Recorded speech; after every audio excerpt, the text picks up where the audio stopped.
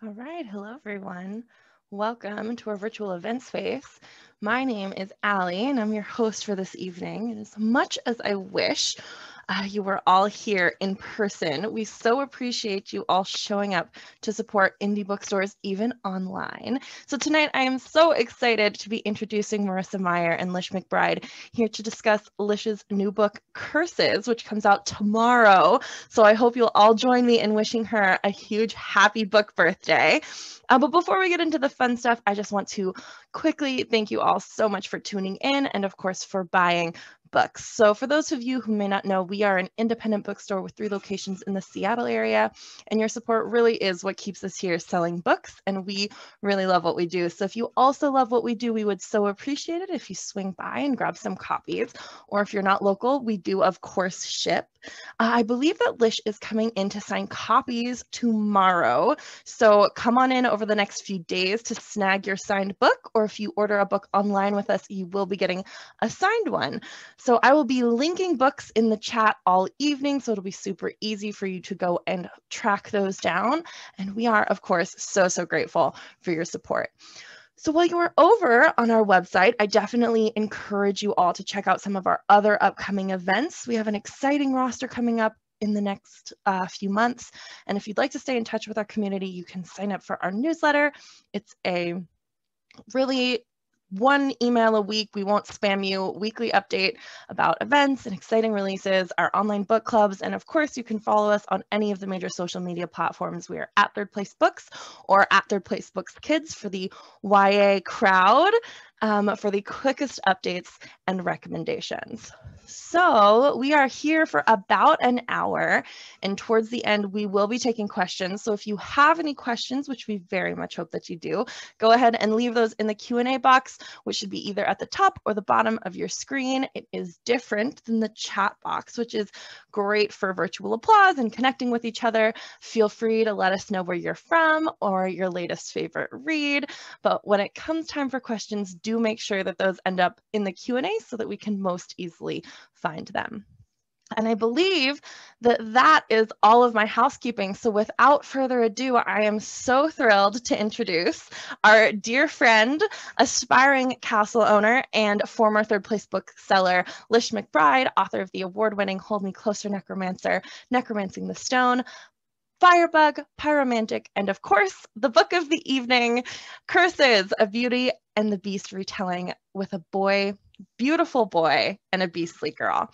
So in conversation tonight, I'm so thrilled to welcome Marissa Meyer, the New York Times bestselling author of so many beloved YA staples, such as the Lunar Chronicles, the Renegades trilogy, Heartless, The Wires, and Nerve graphic novels, Instant Karma, and the forthcoming Gilded, a Rumpelstiltskin retelling, which is available for pre-order. I will link in the chat. And she's also the host of the Happy Writer podcast. So thank you both so much for being here. I am so excited to listen in on this conversation. If you need anything, give me a shout. I will be listening. Same goes for all of you in the audience. I will keep an eye on chat. And with that, I'm going to pass the stage to our authors. Welcome. Woohoo! Yay! Thank you so much. Hi, Lish. Hi. You look awesome. Thank you. Tell us about The Crown. Let's start there. So it was actually kind of a joke that my agent, we've gotten sort of a bickering argument about how I'm the queen of the fishwives. And my friend Blythe Woolston, who's another YA author, made me my lovely Queen of the Fishwives tiara. I like his little glittery eye. I've had it for years now, and he's starting to get less glittery, but I felt if ever there was a time to wear him for an event, it was now. It's a good time. We'll see how long it stays on. Yeah. Is there ever a bad time to wear an octopus crown? I can't think of any. No, I think you're really rocking it. It's a really nice touch. Shark feeding frenzy, maybe? Potentially. But then you've got like a bait you can throw at them. There you go. I don't know. Just Sailor Moon thing. It turns into a weapon. Anyway, congratulations. I'm so excited for Curses coming out tomorrow. I'm thrilled to have been asked to join you for tonight's launch event. So thank you. I texted you earlier today and asked if you'd been preparing and practicing your elevator pitch, because this is a conversation that we have a lot. Yeah. And how'd you do? I love that you have to like go, Lish, have you done your homework? And at the time, I was honestly, I just sat there and thought, I haven't done that pitch yet. Marissa's gonna be so irritated if I don't. Like, so, like the fact that you had to check in and say, Lish, did you do your homework? Maybe. I think I did okay. I had to write it down because there was no way I was gonna remember anything. But do you want it? I am ready. Let's hear the pitch. What is Curses about? Curses is a gender-swapped Beauty and the Beast retelling featuring Tevin, a ridiculously handsome con man, gifted with charm, and Merit, heir to her mother's barony and cursed to be a beast by a capricious fairy godling. If Merit doesn't break her curse, Merit doesn't break her curse, which makes much more sense than purse, she will permanently become the beast. And it's sort of a look at what fairy tale tropes, what happens when you kind of mix them with kind of swapped gender roles. And it's a lot about fairy tale gifts and curses and how they're both kind of terrible. But mostly it's all those things wrapped around sort of a gooey, candy-coated, like ridiculous heart. I mean, it's a goofy book. So it's a goofy book, but it's a really sweet book, and it's a magical book. I wrote something sweet. So. I know. How unlike you. Okay, so I want to start by digging into fairy tales, and particularly Beauty and the Beast. Of all the fairy tales, why this one? Crystal, can you hear my dog barking right now? Yeah, a little, but it's not too distracting. Apparently the mailman went by. Yeah. Anyway, Beauty and the Beast is actually oddly enough like my favorite. It's always been my favorite, even though it's kind of a creepy fairy tale. I mean, I know, it's like one of my least favorites. I'm so surprised. So it's so questionable and wrong. I mean, like the original one, what she gets traded for a flower, and the Beast, who's basically really nice, but in sort of a creepy, terrible way, just keeps saying like, oh, I'm so glad you're happy, here's more things, also will you marry me now? And it just repeats until she goes home, realizes her family is terrible, goes back to him, and he's dying. They never explain why, he's just dying, and somehow they're in love now, and it's fine. But it's just this really kind of like everything is awful, people are terrible, and I don't know why I always loved it, but I think all the different retellings, I don't know, there's something about it. The Disney one especially, because basically she's in it for the library. I would also be in it for the library. Yeah. I don't know, Mel, I do like all kinds of fairy tales. I just think that one, for whatever reason, has been one that I constantly go back to. Mm-hmm. Well, you're not alone. I mean, I think for me, hearing from readers, who want more retellings, Beauty and the Beast is easily the one that comes up the most often. People just love this story. And I think that it's all of those problematic things. Like, there's a little bit of like Stockholm syndrome going on, and like there's a lot of weirdness in it. But I think it's easy to overlook those things because there are these deeper messages of acceptance and this romantic idea of seeing beyond the surface and bringing a good person out of a beast. And I think a lot of us really relate to that. I think too that like there's that sort of the trope of the the grumpy one and the sunshine one, and that is kind of that. But I think what was particularly fun about doing it the other way around is, most women, when you're being raised, you're younger, you're sort of taught to be nice. You're taught to be friendly. You're taught to be cheerful. You're taught to smooth everything over. And to have a character who just literally can't do that. Like she growls, she tears up the furniture. She can't help it. I mean, but also she doesn't really want to help it because as a beast, people listen to her. She gets to basically be angry and it's okay. Which for a lot of, that did a lot of weird things to the fairy tale, especially flipping it over to making the beauty character be a man and what that means and what that would change. And I didn't realize really how steeped in some of these things I am until I'm writing it, and I'm, you start kind of running up against that wall of what does this mean if we switch it around, and it was difficult, more difficult. Yeah.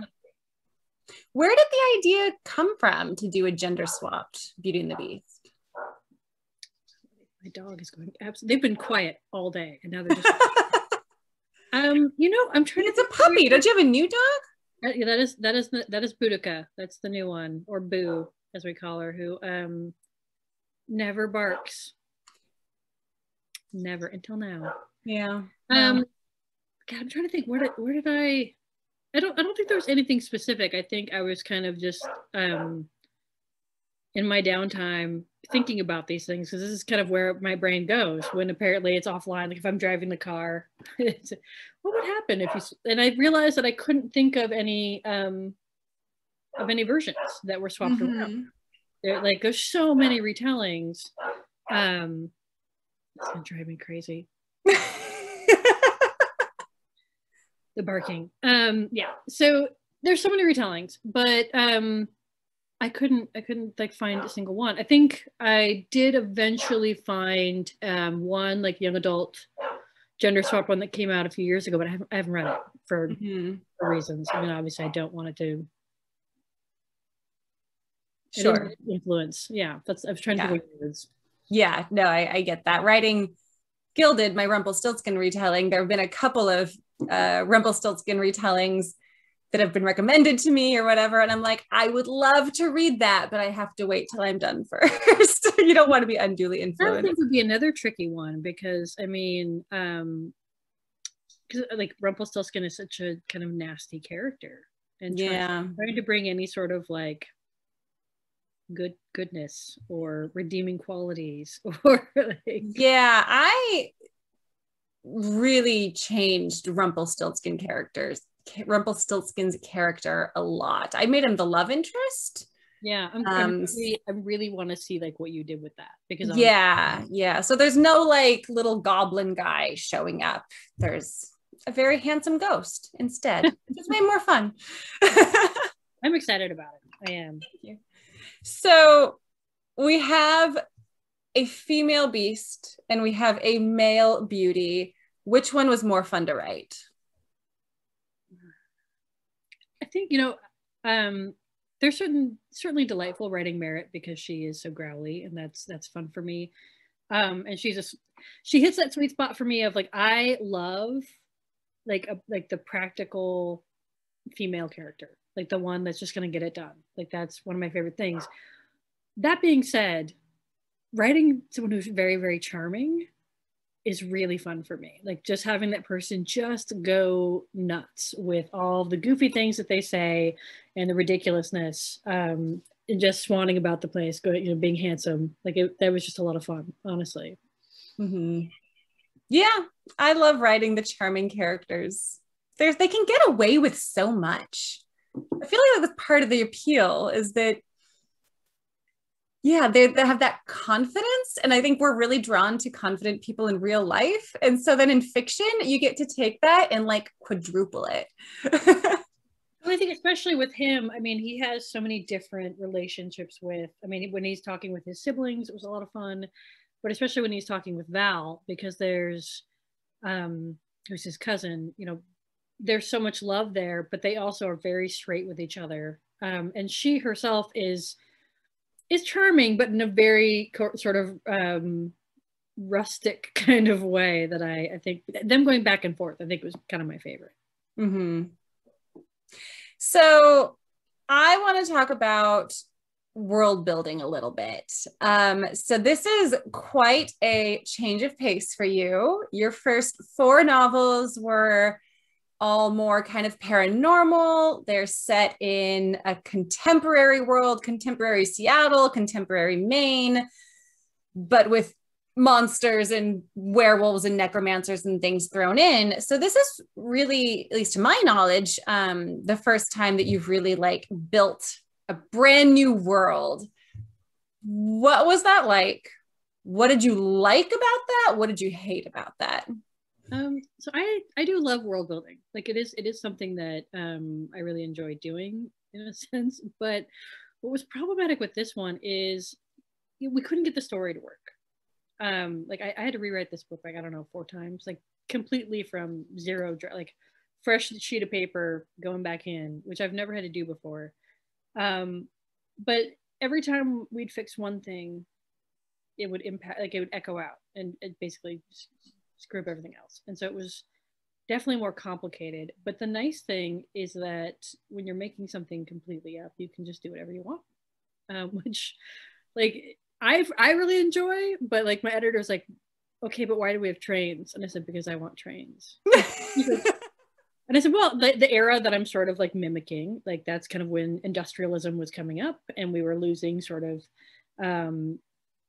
one kind of way of life, and we're having this kind of way show up. So you would have trains at the same time. It's like, you know, all these other things. And she's like, fine, you just have to make it work. And so I do like, I think, the problem solving aspect and getting to completely make things up and go crazy with them. This one, you know, the hardest thing was for me was the clothes, because I don't pay attention to fashion at all or care about clothing. Like if I could wear a sack and just be, like, it'd be fine. And so we have this character who's basically, you know, Merritt dresses very feminine, has like the ball gowns and things like that. And I was like, I know nothing about any of these things. And so after the first one, I'm like, okay, I have to start Googling like what, you know, beautiful gowns look like in this era so I can describe them, because I've got nothing. And do you now have an appreciation for, like, what would that be, 17th century fashion? What is it? Yeah, it's I'm not sure if I'm in my right era there, but fun to look at. I would not like to wear it. No. The women, like the amount of clothing that they had to put on. I mean, like just layers and layers, and it's heavy, and you know your pockets are in this. Yeah, I just not interested. Yeah. I always have that thought, like we were having that terrible heat wave here a few weeks ago. My mind always goes to like the Victorian era, or like, you know, the old South or something with the huge hoop skirts and or even the men in full suits. I can't even. I would, I'm pretty sure that anything before now, I would probably die. Like, I don't think I would survive Victorian. I mean, a lot of people didn't, but I don't think I'd make it out. Even if I made it through the clothing and the diseases, because I don't have the most robust health,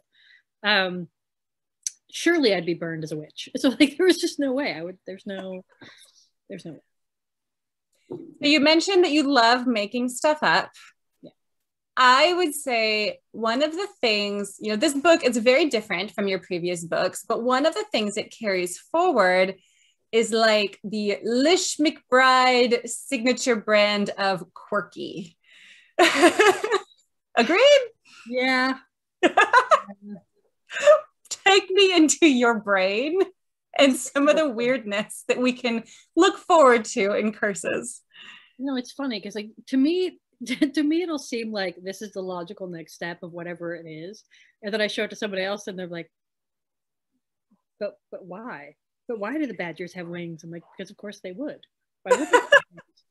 I don't know. My brain's a weird place. There's a lot that I really enjoyed, I think, getting silly with this book, because I think, I don't know, when I was writing it, my threshold for seriousness was very low, for serious and dark things. And I just wanted something really fun and a little campy at times, like goofy weirdness. I'm trying to think of like what all. The Dapper Ostrich, I think, is one of my most favorite things. And I had to argue they're like, do we need the Dapper Ostrich? I'm like, I need the Dapper Ostrich. I don't know about anyone else. The world needs the Dapper Ostrich. In my head. God, what else did I sneak in there? I'm blanking. What's a book? I've forgotten everything that's in it. How long ago did you finish writing it, do you think? I know it's been a long journey with this one. I think you've written an entire series and started like 2 others since I've been on this one. That's not even an exaggeration. Like, I think I was working on it when you were starting on Renegades. So, that's right, because weren't we on that writing retreat together? Yeah. It's terrible. Gosh. So I think I finished it. My edits were done over Christmas. Okay. But like Right. I've redone it so many times. It's like, okay, am I remembering? Is that actually in the book now, or did that get cut? Or I know the flaggers are in there, which is the winged badgers. I know the ostrich because I love that. There's also some very interesting gifts / curses. It's always really fun. So basically how the magic works is they're sort of like the fairy godparent characters. I call them fairy godlings, and they can grant willy-nilly, gifts and curses. Their idea of what's a good idea is not what literally anyone else would think. I mean, and most of the ones I have in the book are things taken directly from fairy tales. So we have Willa and Deodora, who are the stepsisters, who one of them is cursed with every time she speaks, snakes and toads fall from her mouth. And her sister Deodora has flowers and gems, both of which are terrible, in my opinion. And then there's the girl that has her hand stuck to the golden goose.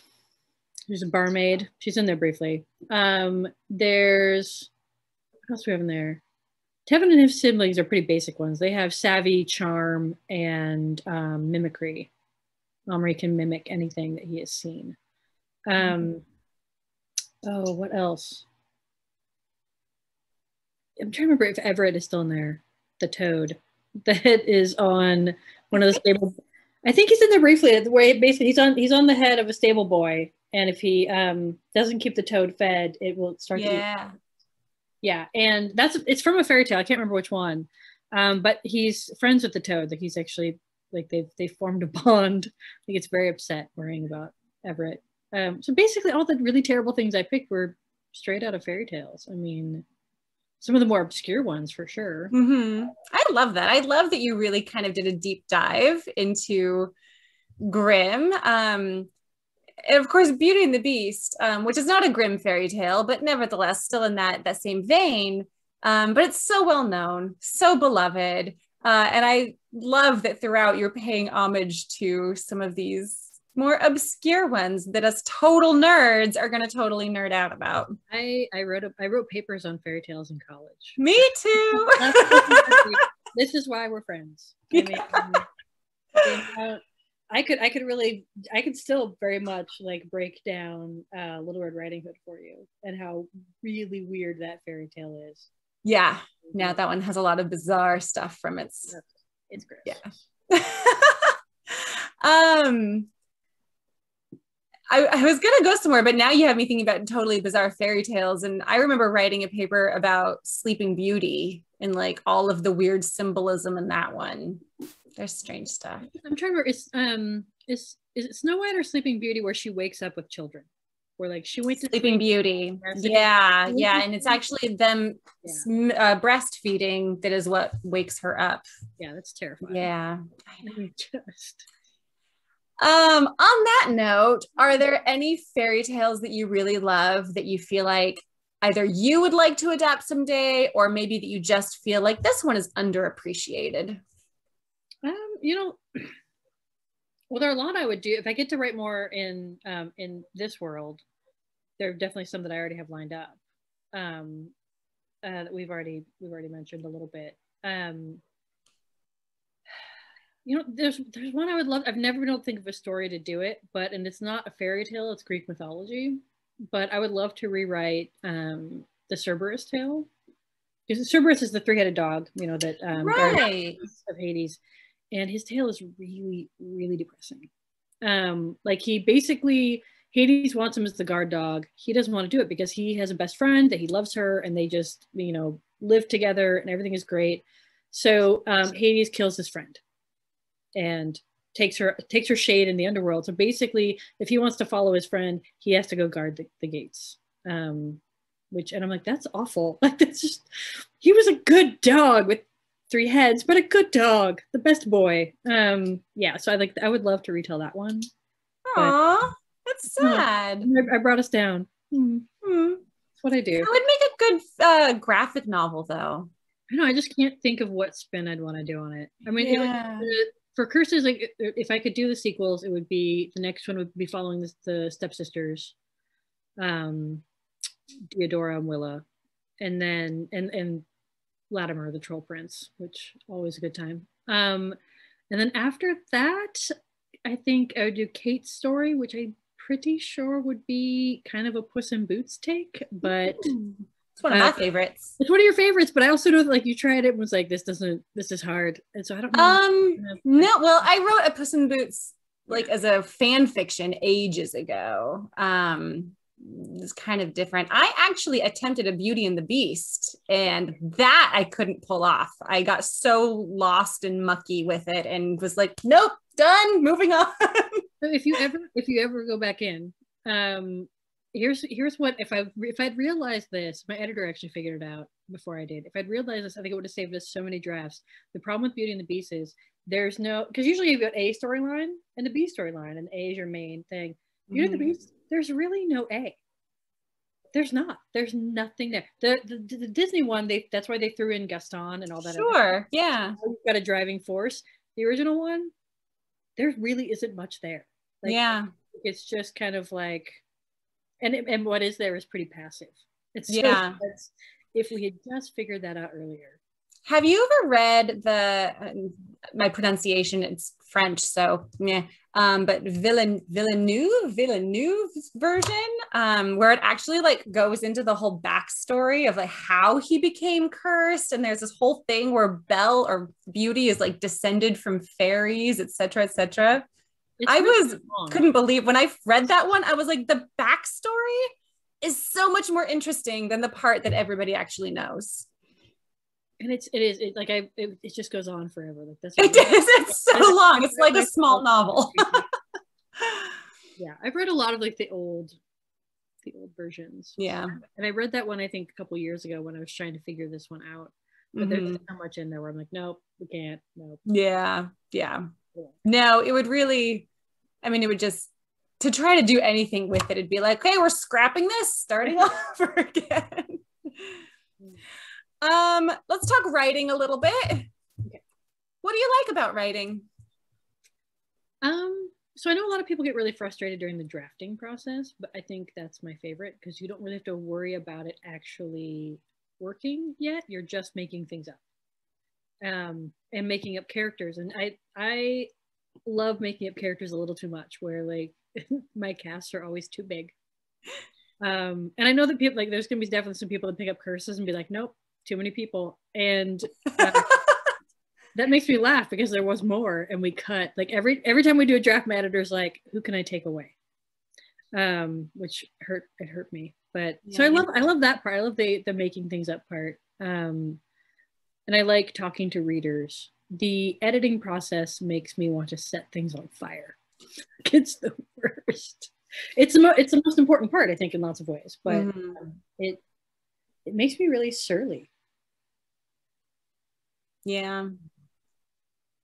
And I know you are a pantser. Yeah. You make it up as you go. Is that part of the reason you think why you like drafting so much, though, is because you don't know where it's heading? That might be part of it. It's sort of like revealing bit by bit. Because I usually can just like, I know the next scene maybe, and then after that, it's kind of like mystery. So yeah, I think there is some of that. I like the puzzle part where you're figuring things out. I like the research too, even though I don't like to be factual necessarily. That's part of the fantasy aspect where I'm like, I'm going to take enough data to make it sound realistic, but I'm going to do what I want. Not base it on anything specific. Like I don't think I could do actual historical fiction. It's just too detailed. I would be bad at it, I think. Yeah. No, I have said this many times. I love historical fiction. I love reading it.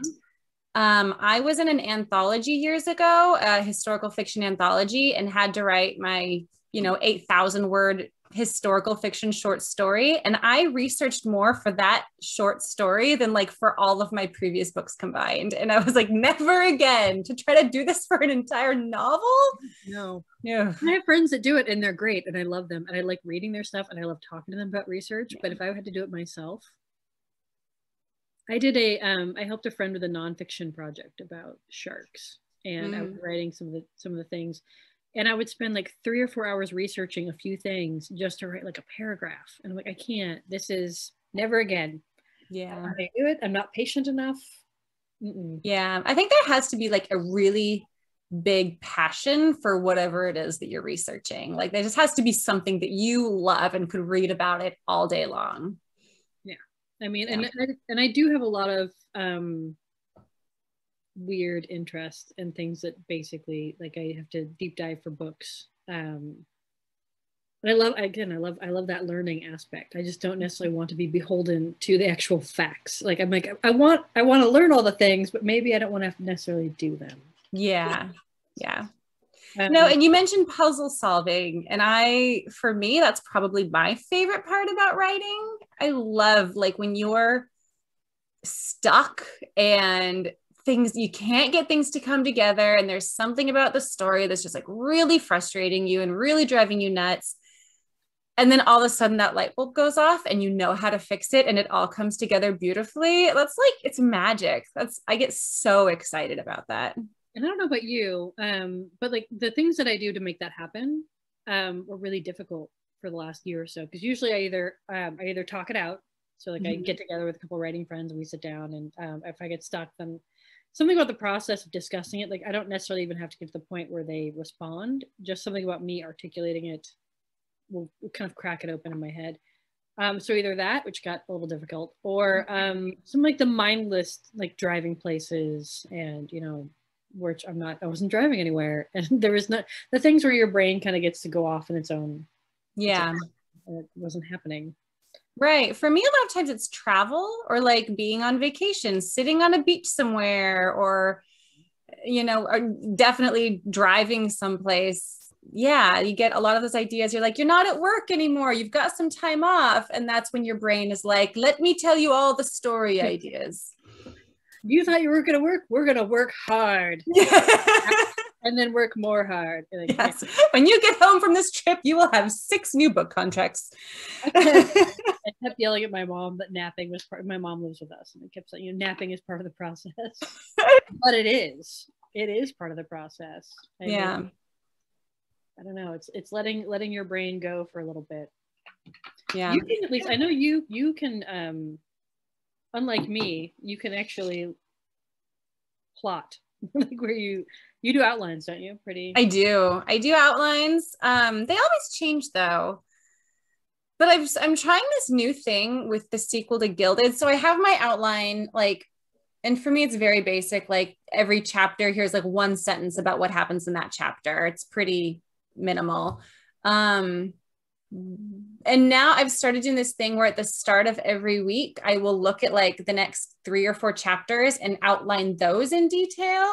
And haven't written a whole book this way, so we'll see. But so far it's going really good because it like forces me to like really pause and be like, okay, we think we're heading in this direction, but actually what do these next chapters look like? And is that the right direction? And it like gives me time to move things around before I get too deep into it. It just seems so much more sensible than the way that I do it. I just don't think, I don't know if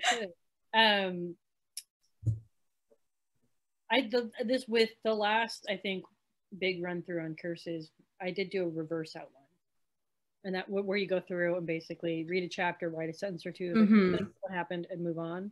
And that was helpful. Apparently, I can do that. I can do reverse outlines, but And then did you then use that for your revisions? Yeah.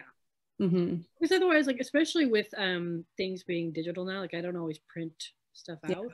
I don't always realize that scenes have gone on too long, or at one point, I think my editor's like, "You're in the forest for like 80 pages."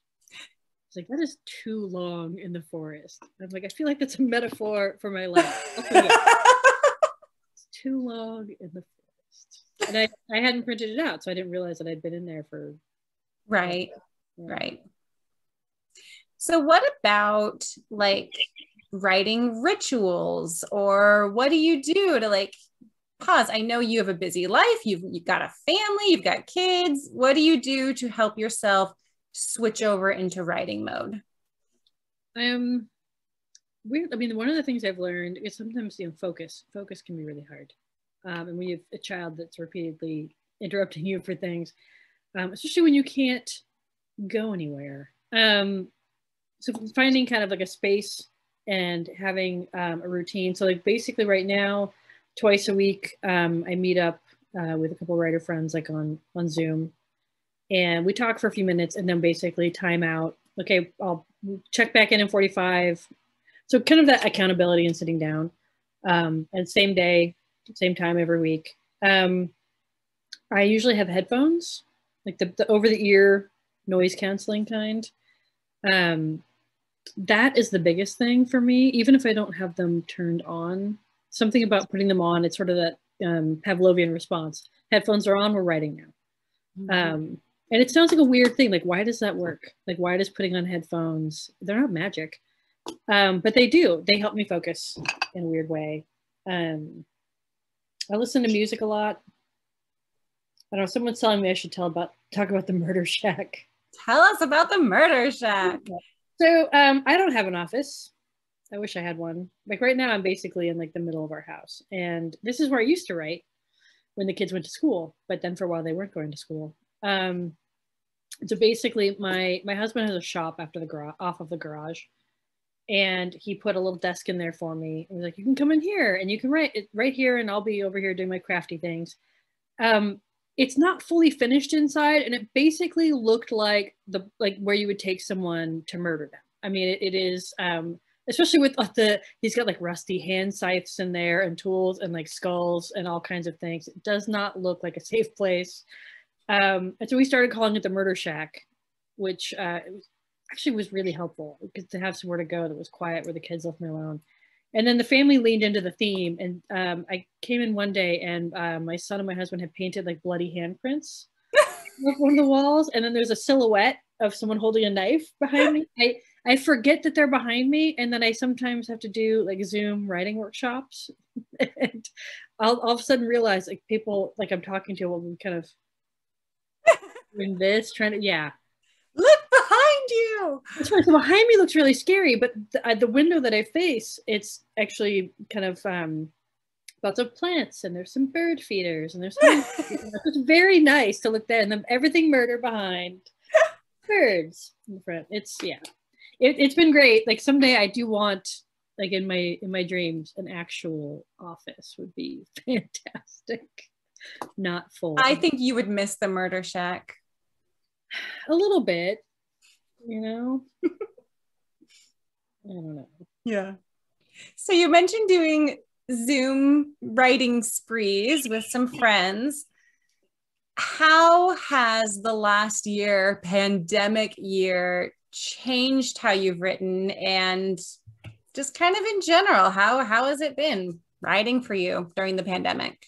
So I was lucky that I was still able to write. A lot of friends that I had couldn't. I mean, it's that sort of thing. It's a creative job, and when your brain is on fire because everything else is on fire, it's hard. It's hard to give yourself that time or have that sort of free space in your brain. Especially I was trying to write something funny and light. Interesting. It was a nice escape, but at the same time, it was also really difficult to be funny when everything didn't feel very funny. And I wrote more, I think, as much as I normally do, if not a little more. I mean, because that's basically, I was going out and writing all the time, and it was sort of a nice escape. Definitely needed the Murder Shack for that. I did miss, and I'm glad we can finally do like the meetups that we did. I used to also meet up once a week with a couple of writer friends to Third Place Books. We'd sit in the commons area and get coffee and write, and I hope we get to do that again someday because I do miss that. I like leaving my house and getting writing done. And so it changed a lot. It also, I think, gave me some permission to work on really ridiculous fun projects that were separate than what I was doing for courses, and just have to remind myself that it's supposed to be fun. We're supposed to be playing, essentially. And sometimes when you're working through publishing, it's hard to remember that this is fun.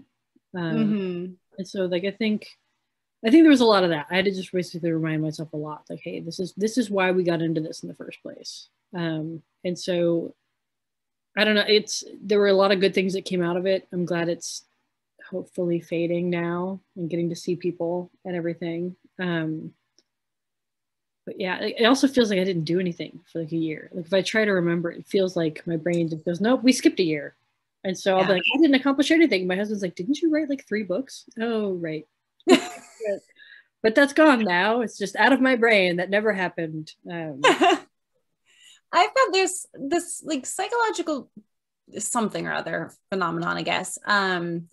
That's like the things you do repeatedly, your brain doesn't see any value in storing those memories. So you forget about them. And that's why like you don't remember driving to work or the grocery store or whatever. And I've come to realize that writing books is the same way, like because I sit down and write just about every day. Then by the time a book is done, I'm like, where did this book come from? I don't remember sitting down and writing this. Even better, like once it's done, it's gone from my head. So like then like a year goes, publishing is slow. So like a year goes by and you go out and these things and people are like, tell me about your book. And I'm like, can't do it. I can't, like, especially, and if it's been longer, forget it. Like, I'll have occasionally people will ask me about like my first book, the question. I'm like, I don't remember anything. Like it's gone. I remember the main characters. I think some of the plot ish. Like I'm better at remembering other people's books. Like I can give you probably detailed explanations of the books I've been reading over the past year or two. But my own, once it's done, it's gone. Yeah. Yeah. Just in time for readers to start asking you like very specific questions. What was this person thinking in chapter 32 when they were, got no idea. I'll forget. Absolutely no idea. The names will be gone, and I get some really pretty specific questions. Like at one point, someone asked me about the genetics in Firebug, and I was like, "Okay, I know I worked it out, but now I don't remember it." And so basically, I had to get on Twitter and be like, "Hey, anyone else who's read the book, did I screw this up, or am I?" And then, so people got on and basically did the homework for me. Like, no, this is the work. Yay, readers! I remember doing it, but I'd like once I used it, the information is gone. Yeah. Well, I don't want to skip to Q&A until we have had just a second to admire your beautiful book cover. Talk about the book cover. It's so great. It is actually, so I've been really lucky with covers. I think I've been really happy with all my book covers. This one, I think, in particular, because I had a lot of input. Like there was several stages. They would show me kind of the mock-ups and we'd have a discussion about what I wanted on there. And so like they added some really cute details to the mirror was one of our things. They changed some of I think originally my name was in cursive and I told them no, because a lot of teens aren't taught to read cursive anymore. And so I'm like, if this is supposed to be a book for teens and we make it so they cannot read the cover, this is a problem. But yeah, the artists, and who is it? Tara Phillips and Christy, I'm gonna screw up her name, Radwilowski, the people that worked on the cover. I think they did an amazing job. Like honestly, it's gorgeous. I love the face. I just look at it. It's really pretty. It's great. I don't know. I feel like the last year there's just been some really amazing young adult covers though too. I mean, I keep seeing things. I'm like, oh, that's gorgeous. Like just more. Yeah. And I don't know if maybe I'm home more, and so I'm just more easily. I don't think it's because I'm more easily impressed. I think they've really done, I don't know, an amazing job on the covers. Yeah, I feel like when you and I were first getting into YA, or even like the kind of the generation before us, I felt like covers were often falling into these cliches of like all you saw was the girl head down, big poofy ball gown. And like how many millions of those were out there? Girls couldn't have heads. That was not a thing they could have. Yeah, there was a lot of it was the photographic covers too. They wanted, I think when Hold Me Closer came out, we had this really cool mock-up for the advanced copy that I loved, which was like a retro movie monster kind of poster thing. Oh, cool. that I loved. And I was like, oh, this is great. And like, I knew enough other writers at that point that I was like, oh, I love it. Something's going to happen to take it away. And something happened to take it away. And basically, there was some people that wouldn't stock it if we didn't change the cover. And so we had to change the cover last minute. And the hardcover thing turned out fine. It was fine. If I hadn't loved the arc so much, maybe I would have loved it more. The paperback for Hold Me Closer is a lot closer to what the original arc looked like. And I do like the paperback. But yeah, all the covers back then had kind of like the very serious mopey teen face, if they had it. And I wish I kept it, but there was a mock-up at one point of Hold Me Closer where it had the serious mopey teen face, and then below that it said, "This is a very funny book." I'm like, it looks very emo at this point, and so yeah, I think they've gotten over the notion that illustrated covers for teens are bad. Which there's been so many gorgeous ones lately. I always thought that was ridiculous. I'm like, that's whatever. Okay. Yeah. Well, and trends come and go, but I feel like they've branched out and gotten really creative with them, and so there's just been a ton that have come out that are just absolutely gorgeous. Yeah, I agree. Should we open it up to Q&A? We actually have questions. Look at that. Do you want me to read it? Yeah. No, let me do it. Hold on. I'm getting my screen set up.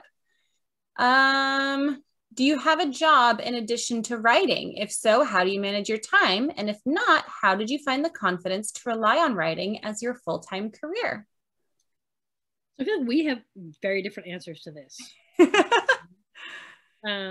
Mine is, I had a full-time job until I sold Curses. I had a full-time job.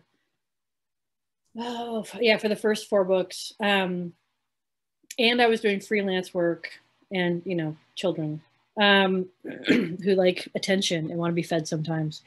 Basically, and I read some advice really early on that I think if you're juggling a lot of things, that was actually, I think, from a writer, Kelly Armstrong, where she was talking about how she would set up time, like this is my writing time. And it could be, 20 minutes, an hour, however much you could whittle out of your day or your week.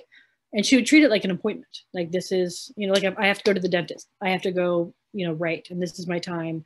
And giving it that respect and that weight so that you wouldn't just be like, well, but there's laundry. There's always going to be laundry. There's always going to be these other things. And so you have to sort of sometimes let some things slide. And hopefully, if you're really lucky, you have a very supportive team behind you. Like my family is always been really supportive. There's never been the treating it like a hobby kind of thing. It's always, when I went to college for writing, my husband's like, yeah, of course you should go. Like that we'll do what we can to make this happen. And so it was great to have that support. But yeah, basically giving it that time, like, and also even if it's just short. So like for a lot of people that are really, really busy, or, parents, people that are juggling college and stuff too, even if it's 15 minutes in the morning when you get up, and just sitting there and putting all you can into that 15 minutes. Eventually, you end up with a book. Like it does add up. So that was, I think, I didn't have much of a social life, I guess. That was part of it. But I was only able, once we sold Curses, and my mom also came to live with us. And so that like defrayed some of our expenses. That was the only way I could do it. And knowing full well that at some point I might have to go get another job. It happens. But. Yeah, my story, like you say, very different. I was so before Cinder, the Lunar Chronicle sold, I was working as like a freelance proofreader. And so I was under contract for various proofreading jobs at the time. And the Lunar Chronicle sold, and I sold it as a 4-book series. And I was really, really lucky that my advance amount was enough for me to live on for a couple of years. And so I pretty much called up the people that I was freelancing for and said, this is happening. I will finish out my contracts, but after then I'm gonna try the full-time writer gig. And that has been my life ever since, which has been awesome. But I do think it's really interesting that before you become a full-time writer, there is this idea of like, oh, if I didn't have another job, I would have all day long to write. And it'd have this fantasy of hours and hours of free time. And, oh, I'll just be able to immerse myself in my novel all the time.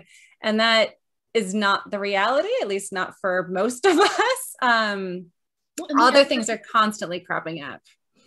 I think there's a lot of things. There's two, I think, things that like that new writers and other people don't really know. One is that there's a lot of other things attached to the job of writing besides actual writing. Yeah. You know, some of that it used to be blog posts, so that's less of a thing now. But like media stuff, responding to emails, doing things like this, which are a lot of fun, but also like it takes your time.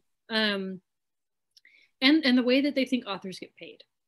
And I think that a lot of us make a lot more than we do, which we don't, for the most part. But I think I'm trying to remember, I read somewhere that for most published, like traditionally published authors, they usually have to have a day job at least until like book 5.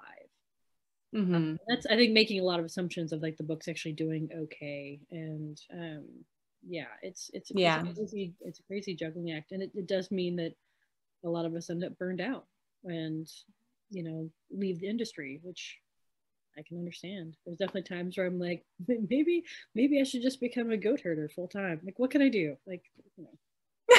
there's always that option. I'd be a terrible goat herder, but it's there. Okay, this is funny. There's a question for me about renegades and arch enemies. And the question is asking about a character named Hawthorne, who was evidently listed in the anarchist column in the cast introduction at the beginning of the book, but wasn't there in Renegades and Supernova. The actual book didn't mention Hawthorne being affiliated with the anarchists. Does this mean she possibly has a hidden backstory with the anarchists? It seriously took me most of while you were answering the last question to try to remember who the heck Hawthorne was. Like we were saying before. It's gone. But I did finally like, oh yes, okay, that's right. The cast of characters, I think they just didn't want like a separate bracket for non-anarchist villains, so they just lumped her in with the anarchists. But no, she was not technically an anarchist.